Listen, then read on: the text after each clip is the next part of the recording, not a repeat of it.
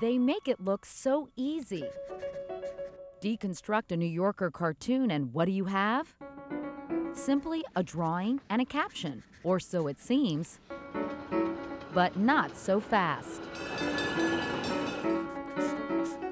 A lot of people think, hey, this is easy, I could do this. A cartoon, both the drawing and the caption to get it absolutely right is extremely difficult. It's like constructing a hand grenade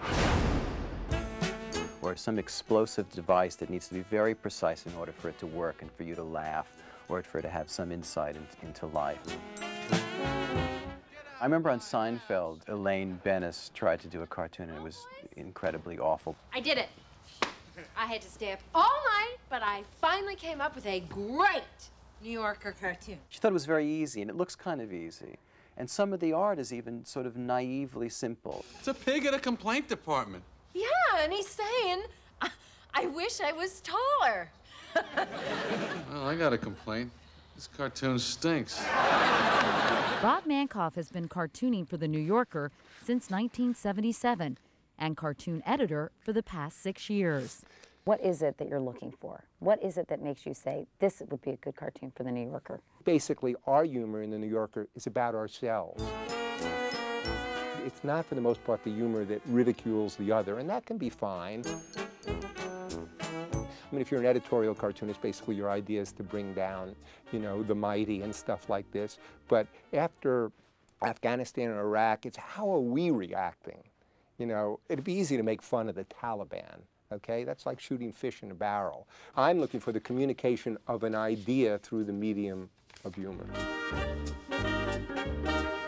So when, you know, after 9/11, we have these guys at a bar, and the one guy is saying, I feel if I don't have that third martini, the terrorists win. But to me, it's not just funny. The New Yorker cartoon occurs in the New Yorker magazine. It's part and parcel of the whole ethos of what the magazine is. A lot of people want to be part of that ethos. Over 1,000 submissions arrive every week from everywhere, in addition to those drawn by staff cartoonists and contributors.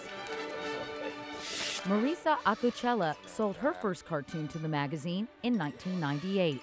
It was the best feeling in the whole world, and I just thought, this is so fabulous, and I'm so excited. And I thought, oh, this is not that hard. And then I realized, you know, after that, after getting rejected and rejected and rejected and rejected, that it's really like very, very difficult to do. And being a cartoonist is all about rejection.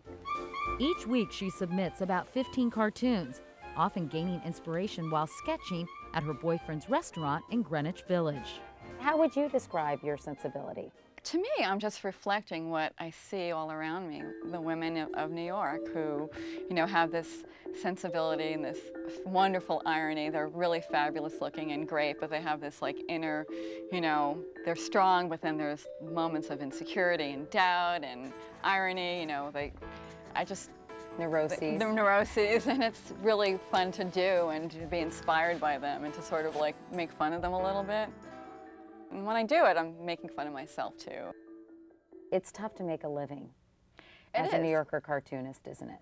Oh, yeah, you have to do a lot of different things. But the thing is, you still want to be in the New Yorker. That gives you the most credibility. It's an honor to be in there. An honor to be there, but hard to achieve.